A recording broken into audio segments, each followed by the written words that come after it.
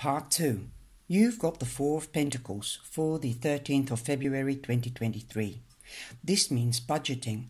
This could also mean that you're holding on to money or someone. Let it go and let it develop naturally if it is a person. With holding on to money means that you can spend some money to make yourself feel good and look good and keep some for a rainy day. Also, if you're spending too much money, this is a warning to tighten up the purse strings. So let go of control issue and be normal with money. Also, get yourself out there to be seen, whether you're looking for another job or for a partner in romance. Get out there, stop isolating yourself.